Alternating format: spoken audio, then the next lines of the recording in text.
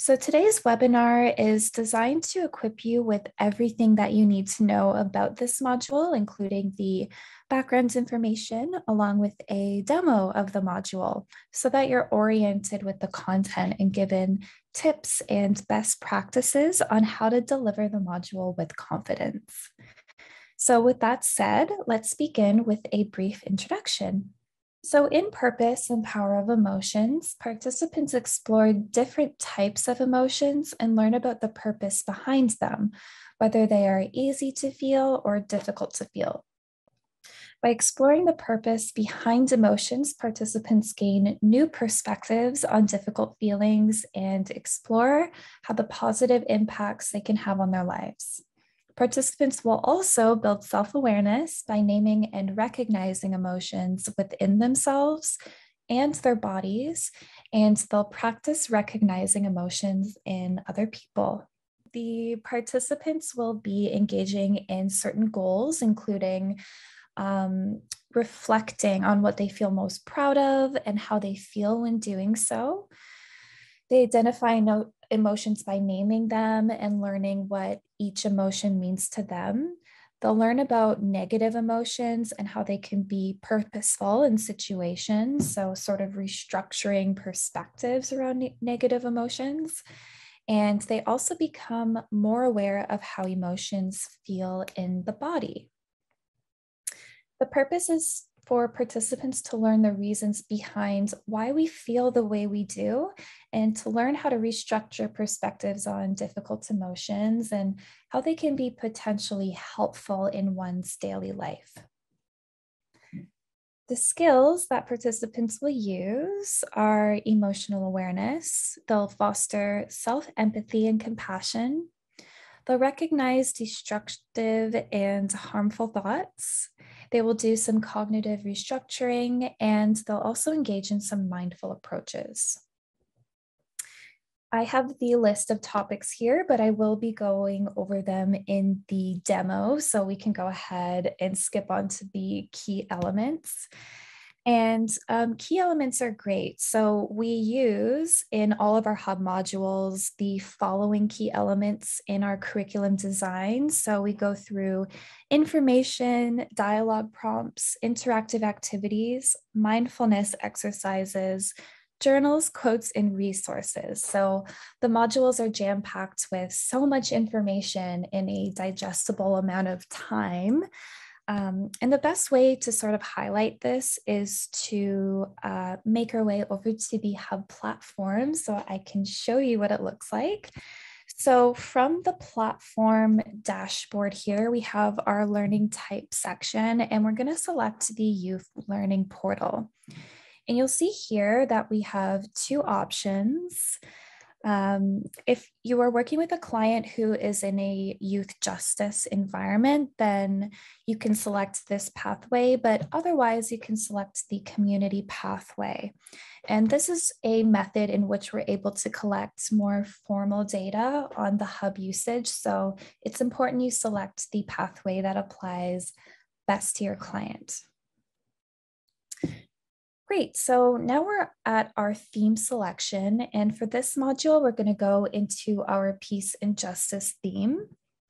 And while we're here, I do just want to highlight that we have a theme guide. It's located in the center here. So if we click on the icon, we're given, it's such a wonderful document. We have these theme guides that are essentially an evidence-informed research paper that gives you some background information and statistics in that specific area of prevention.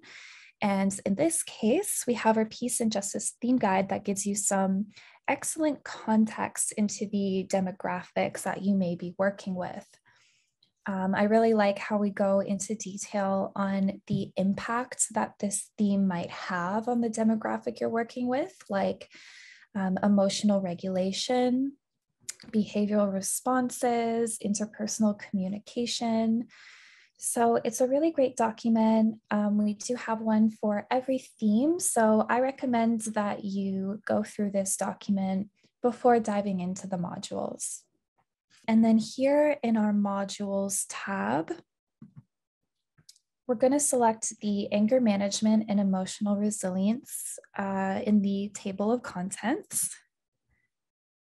And then you can see that all of our modules are located on a module card, which gives you a little synopsis of the module, as well as access to the digital resources for that module. So we'll go over those together.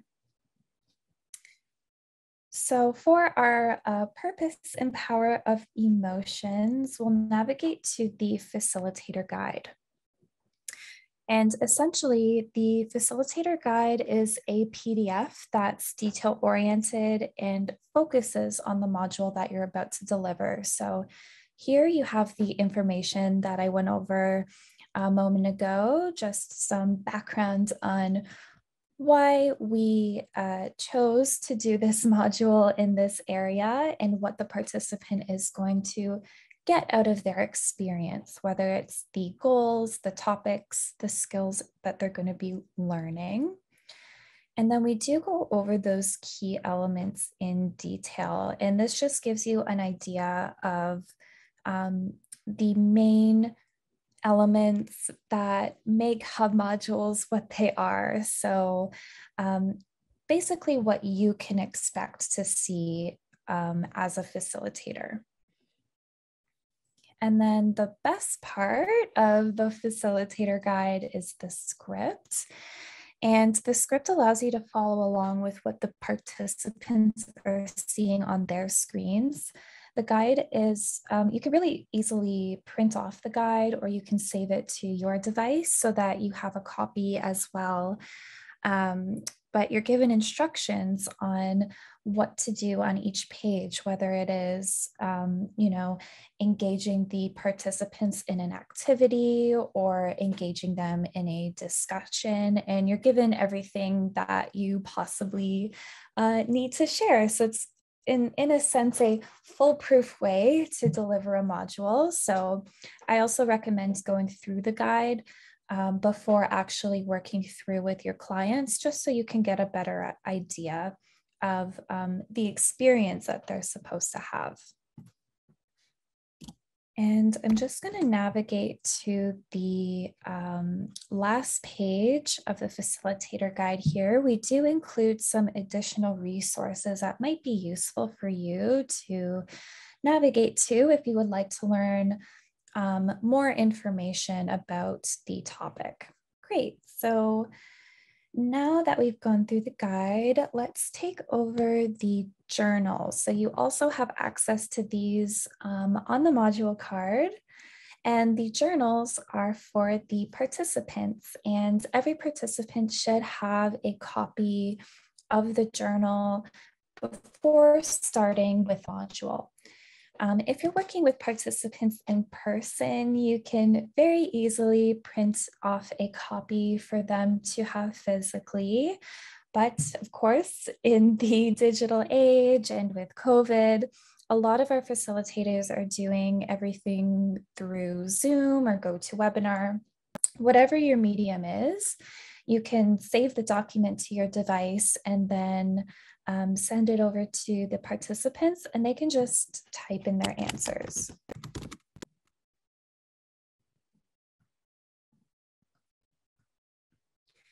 Great. So essentially, the journals are where participants will be writing their answers to the reflection questions that are shown throughout the module. And in addition, we include some wonderful activities and visuals. We always include a quote, as well as a take-home practice. I will go through the take-home practice in detail through the demo. And we also have a section here for resources that relate to the topic that will be good for the participant to have. So since this is their personal journal and they will have a copy of it after the module as well, sometimes folks are too shy to ask the facilitator for more resources. So we've decided to include them here to keep it a little more confidential. And then I recommend that you point out the participant ahead of time that they do have a section for additional notes that they might want to take throughout the session. And then we also have a color jam because we do recognize at Hub that there are all kinds of ways that people can learn.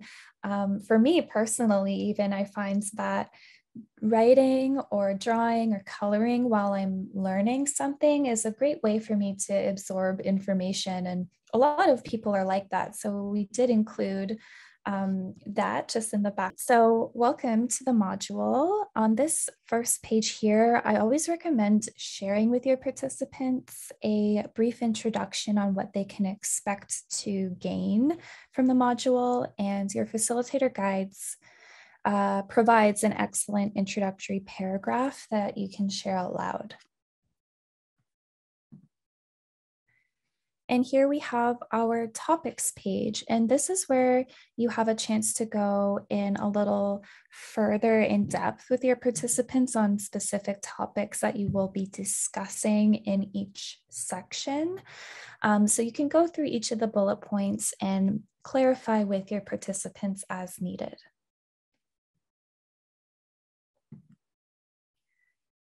And we also start the module off by having the participants engage in a check-in or a discussion question. So as a facilitator, you can prompt your participants to share one thing that they're really proud of. And I feel it's a really great way to start off the session on a positive note. However, in my experience, there are usually some participants that are reluctant to share in the beginning.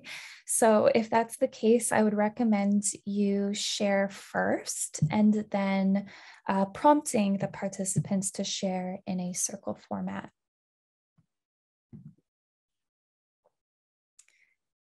Here we have the participants set ground rules for the program on our rules of engagement page. So this is a good time to reflect with your participants on how we keep the space safe and enjoyable for everyone. So if you select the Let's Brainstorm button, you're able to type in the answers that your participants give you in the input boxes here. And if people aren't engaging, we do have a suggestions page that you can access by pressing the light bulb icon at the top right corner here. And these suggestions usually get the ball rolling. Participants usually come up with more after reading out the suggestions. And if there isn't a rule, if there is a rule that your participants come with that isn't on the list, you can encourage them to share it out loud. And from there, we'll dive into our first topic on exploring emotions. So firstly, we are introduced to journal moments, and these really prompt the user to reflect on the content that they're learning as they go along. You will see a handful of these throughout each hub module, and participants will be writing the answers to their reflections in their journal. And you'll have all of the instructions on how to explain this activity to the participants.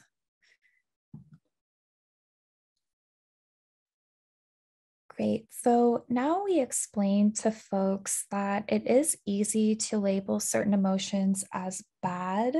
So we use coping mechanisms to either bury the feelings deep inside of us or deal with them in unhealthy ways.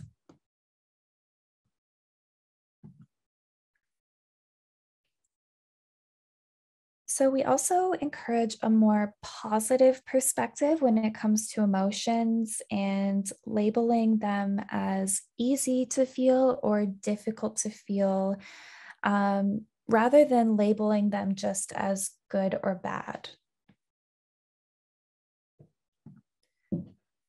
We also want to encourage that emotions have a purpose. They are natural, and even the difficult to feel emotions serve a purpose. Just as a reminder, your facilitator guide includes that script that will give you some additional dialect, discussion questions, activities that pair well with each page. All of our modules include some wonderful visuals and they're all very interactive. So whether you're sitting beside your client in a one-on-one session or maybe you're sharing your screen for digital learning, there are resources that you can click on to get some more information. So in this case, we can select some 3 different ways that emotions help us in our daily lives, and you can select a card and get a little bit more information on each topic.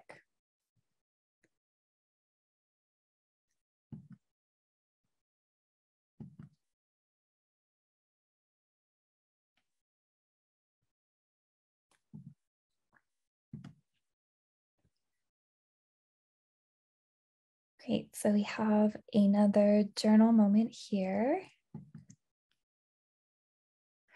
And then we can explain that it's natural to sometimes feel ashamed of difficult emotions because we have all had different experiences in life that may lead us to believe emotions can be bad or shouldn't be expressed.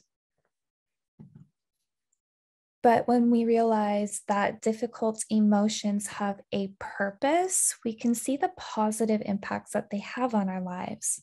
The facilitator guide prompts a discussion for this page. You can ask, what are some other ways we can view difficult to feel emotions more positively? Also, as a facilitator, you can make informed decisions on discussion questions that you would like to ask that aren't in the facilitator guide that you would maybe see as beneficial.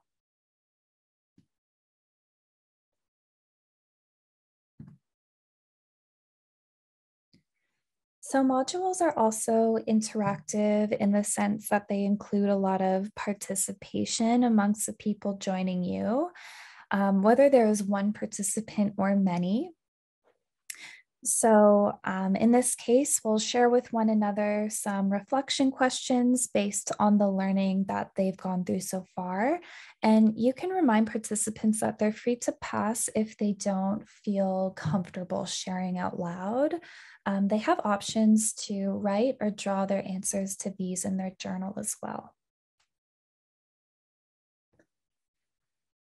So I'm going to jump ahead slightly so that I can share some more about the module. And in the bottom center console here, if you would like to access different pages at any point, you can go forwards or backwards. And while you're in the module, any information that you have typed in will be saved unless you actually close the module. So you have a lot of flexibility to move around if you need to.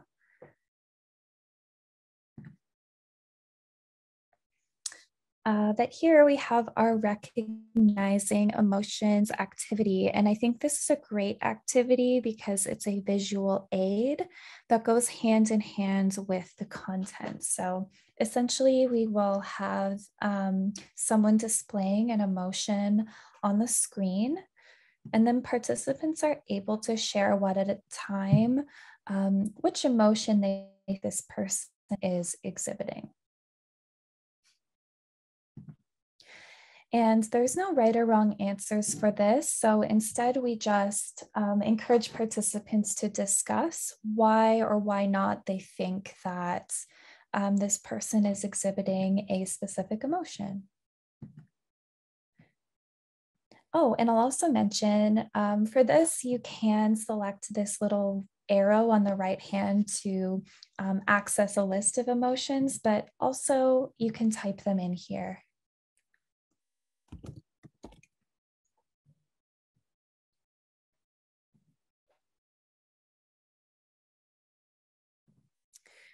Great. So let's take a look at how emotions can be felt in the body. So we're all different, but some people feel emotions in the body the same way. Participants will be asked on the page to name an emotion that usually causes a physical response in their body. And then they're asked what happens to your body when you're nervous, happy, or scared. And we do have some examples up on the screen here. If we select these buttons, we have some very common sensations that people feel when experiencing certain emotions in the body.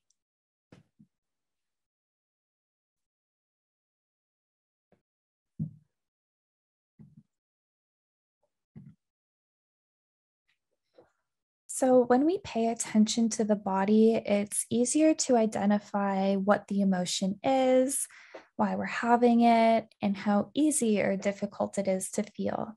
This is somewhat of a segue page into the next module in the series that will soon be released. But I will mention that all of Hub's modules are designed to be completed as standalone modules as well. So whether or not you want to do one in the series or all in the series, it's totally up to you.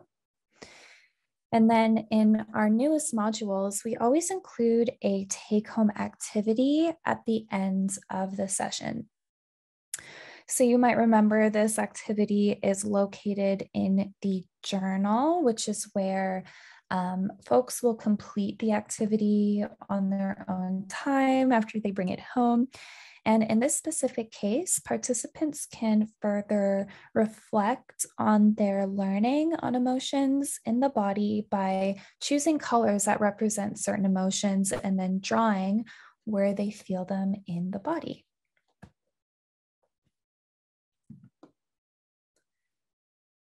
And then we conclude with a sharing circle. And this is sort of a closing to the session where participants can share one emotion that they're currently feeling and where they feel it in the body.